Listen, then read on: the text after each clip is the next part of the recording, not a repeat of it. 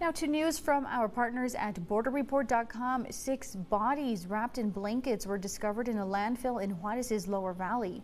The clandestine landfill is located near the Juarez Porvenir Highway, and the Chihuahua Attorney General confirming the discovery during a news conference and said it is linked to recent violent events in the area. He added that 98% of homicides in the city still ranked among the world's most dangerous and are traced to organized criminal activity. And to read more on this story, just visit borderreport.com.